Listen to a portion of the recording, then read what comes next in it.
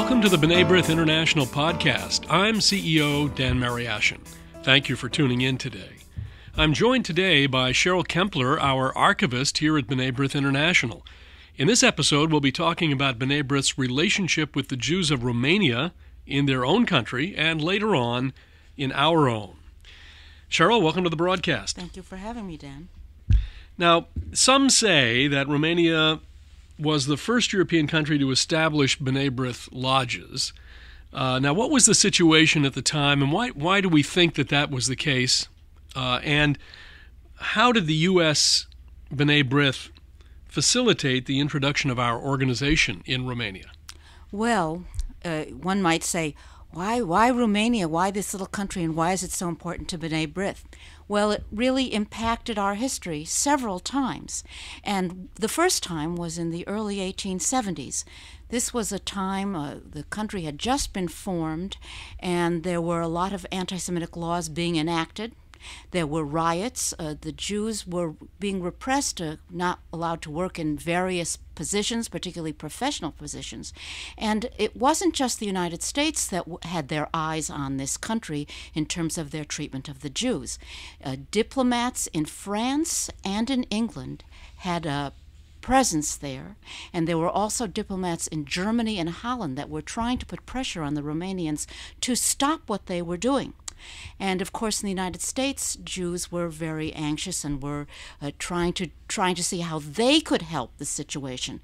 And although we had a consul in Romania, what the Jews here wanted, many of them, was to send a Jewish man to Romania.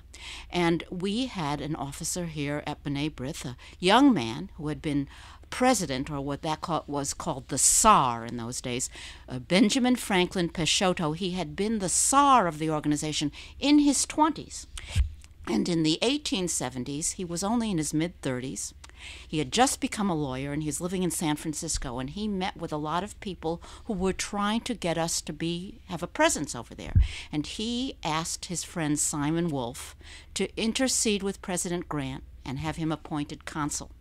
And Simon Wolfe was not exactly confident of Peixoto's diplomatic talents. He was an American, he was brash, he had a style all of his own, but he did that.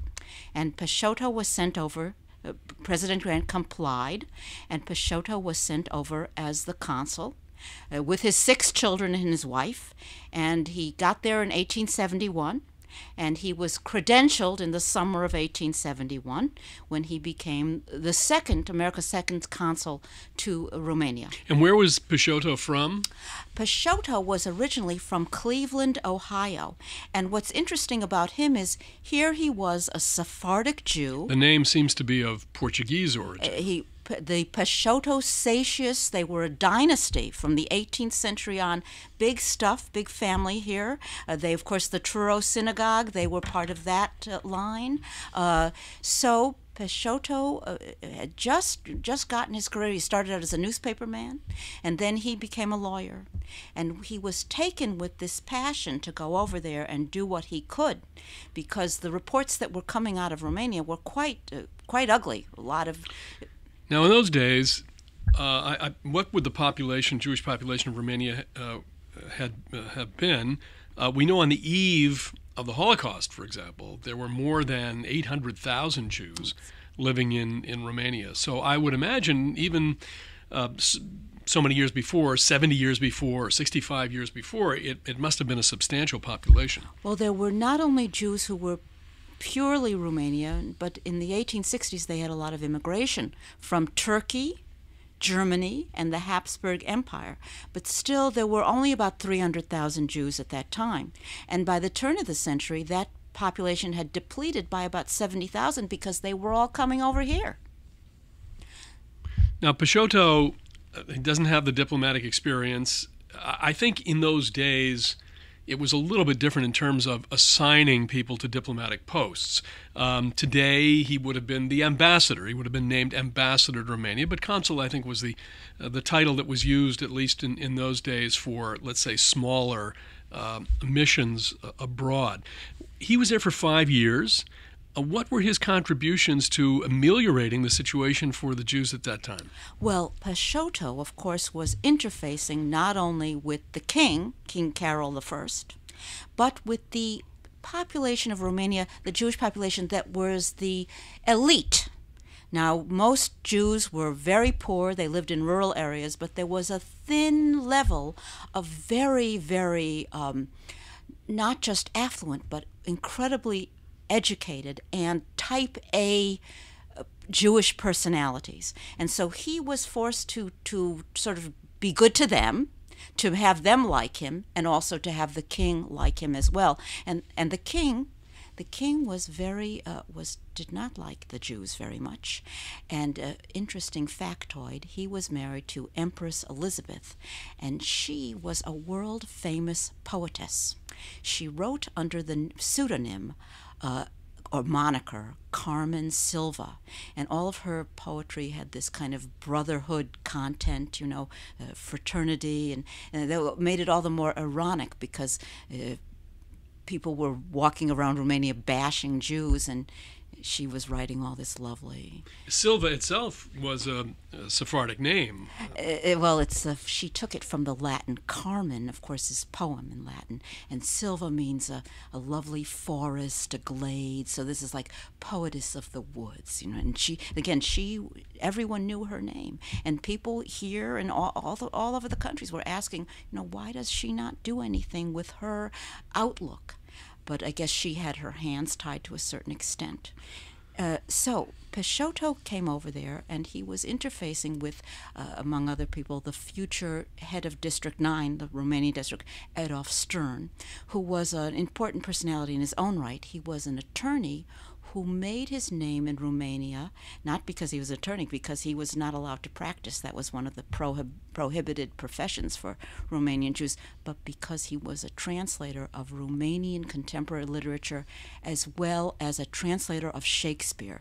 He translated Shakespearean plays into Romania. He was lauded for that. He was decorated for that, and he was the first Romanian Jew to receive citizenship in 1880.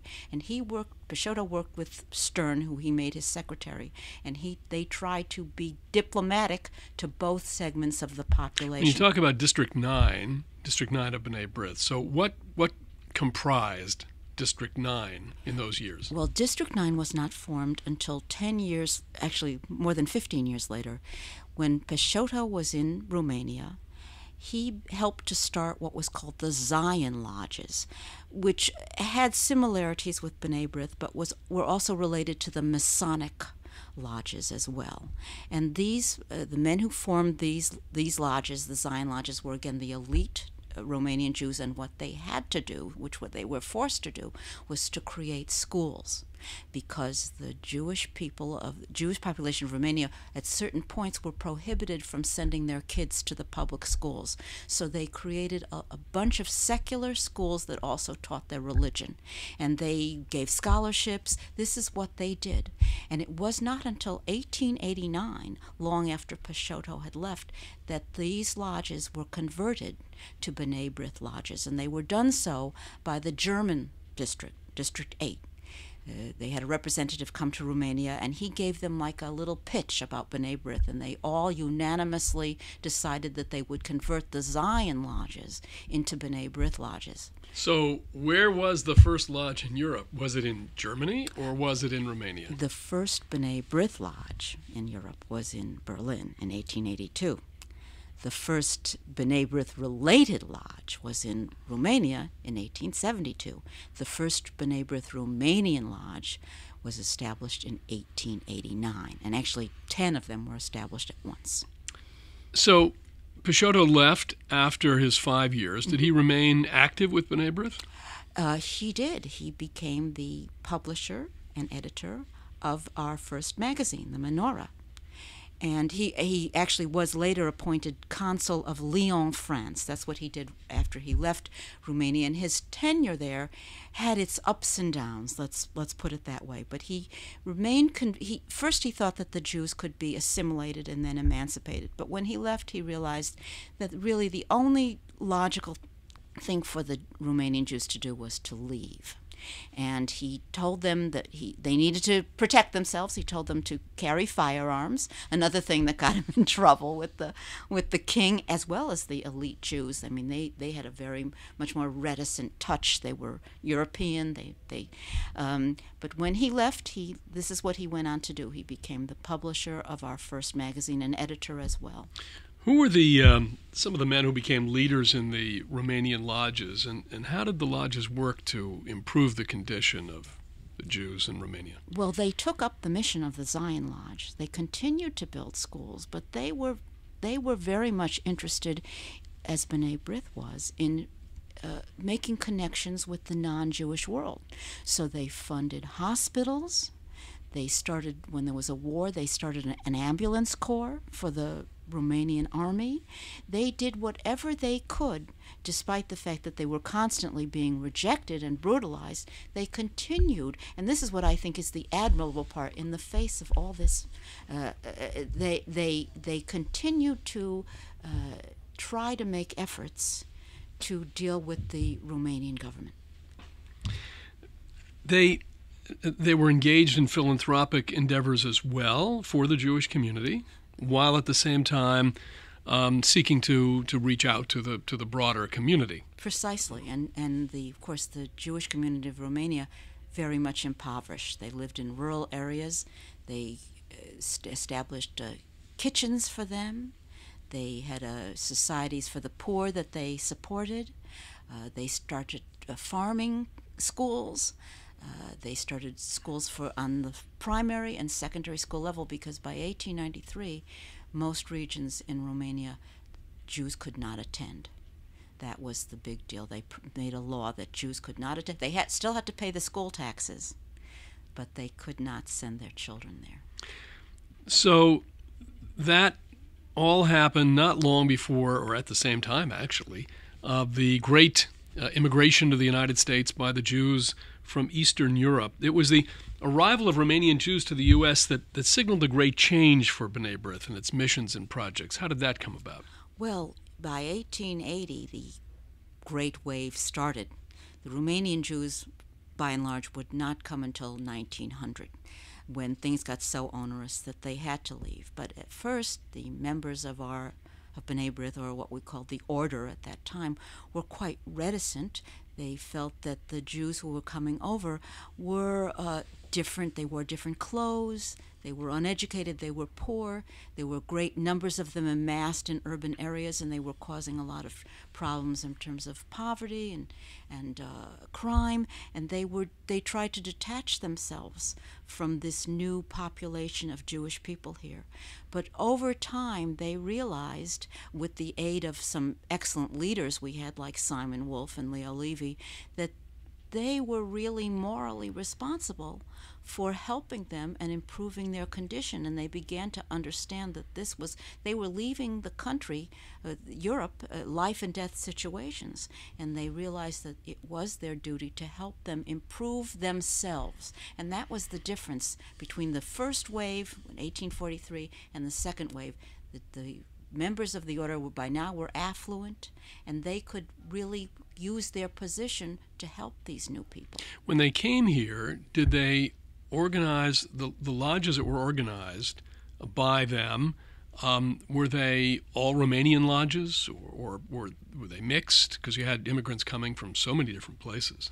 Well, when Leo Levy, who was from Galveston, Texas, when he became president of the organization in the late 19th century, he decided that where he needed to be was New York City, because that's where the large amount of Romanian Jews were.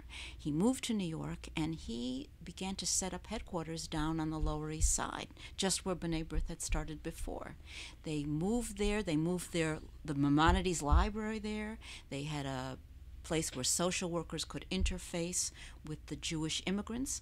But not only did they do that, what B'nai B'rith wanted to do, along with other societies, was to bring Jews out into the hinterlands. They didn't want them to continue to amass in this little ghetto on the Lower East Side. They wanted to bring them to places where they could actually have a good quality of life. And they and other organizations formed what they called the Industrial Removal Organization. I know it sounds a little strange, but it literally meant what they said. They wanted to get Jews away from in-home sewing shops, the factories, and bring them out to places where they could be merchants, where they could work on farms, where they could become own businesses. And they had a lot of they funded Jews to go out there. And of course, it was the lodges of the United States that became the network to bring Jews out and to get them jobs and new kinds of work. So as I said before, on the eve of the Holocaust, there were 850,000 Jews living in Romania. Correct. How many lodges were there at that point, let's say when the war broke out in 1939? How many lodges were there in Romania itself? Well, one of the reasons that the Jewish population increased so much was after 1918, Romania tripled because they were on the side of the Allies. So they brought in all these new provinces from former Russia and from Poland. So you had 3 new provinces where the size was really increased. And by 1935, the lodges continually grew. By 1935, you had the highest amount of B'nai B'rith lodges in Romania, 22 lodges and over 2,000 members. And of course, they had a great leader, Rabbi Niemeyerauer, who was not only a rabbi, but the head of the Jewish organization in the Senate, because the Jews had finally been emancipated with the end of World War I. He was both an Orthodox rabbi and a Reform rabbi. He was a writer. This guy had the power to really attract new people to the lodges and to fight for them in Parliament. And you can imagine what that was like with all the anti-Semitism and the politicians in Parliament. But he did have an ally in King Carol II, who was not an anti-Semite. And he tried to help the Jews as much as he could. So yes, but as the 30s, that was certainly the case in most countries of Europe in the 30s. As anti-Semitism grew, people returned to the lodges for solidarity. But it sounds as if after Germany, which had over 100 lodges at that time, it sounds as if then Romania would have been very high up on the list in terms of the number of different lodges in the country. As compared to other countries in Europe. Does that sound right? I think Romania was on a level with Bulgaria. I think they had as many lodges. Yes, I would say that after Germany, that had the big amount of lodges, it would have been Romania and Bulgaria afterwards that had the most. Of course, the postscript is, of course, terrible devastation of the Jewish community during the war, and then in the communist era after the war, B'nai B'rith was not allowed to operate. In the mid-90s, we did reestablish a B'nai B'rith lodge in Bucharest, and that lodge still is very active and very involved, not only in Romania but also within the broader family of B'nai B'rith Europe. In addition to that, B'nai B'rith participated in a very important project, which was the Elie Wiesel Commission on the Holocaust in Romania. Wiesel was named chairman of a group of scholars and Jewish organizational representatives, and I served on that commission, to study the Holocaust in Romania. And as a result of that study, an Institute for Holocaust Research has been established in Bucharest. There is a Holocaust memorial in the center of Bucharest. And the plans are now underway for a museum of Jewish history, akin to the Polin Museum that exists in Poland. But this is a new project, and they have a beautiful new building that they have selected for this. In Bucharest? In Bucharest, that the government has made available to the city and the country, made available to the Jewish community. So the story continues for B'nai B'rith. Of course, tragically, so many hundreds of thousands of Jews lost their lives in the Holocaust. In Romania, great Jewish history there, as you pointed out, our history. The cradle of Yiddish theater, too. Cradle of Yiddish theater. I would just say one other thing. You're reminding me now. The founder of modern Yiddish theater, or the founder of Yiddish theater, was Avraham Goldfaden. Goldfaden began his theater in Yash in the northern part of Romania. And there is the theater is no longer there, but the site is there, and there is a bust of Goldfaden. And when I visited a few years ago, it just said Goldfaden, but it didn't really explain who or what.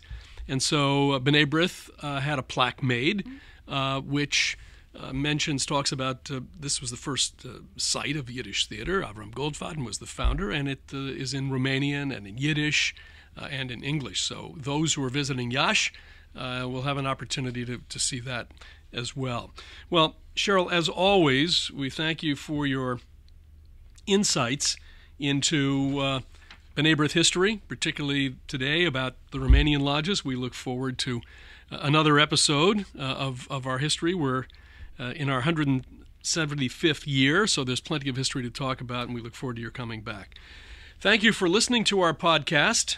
Please visit our website, bnaibrith.org, like our Facebook page, follow us on Twitter, subscribe on your smartphone through the podcast app for iPhone or through Google Play for Android. And lastly, tell a friend about us. For my guest, Cheryl Kempler, I'm Dan Mariaschin. We'll talk to you next time on the B'nai B'rith International Podcast.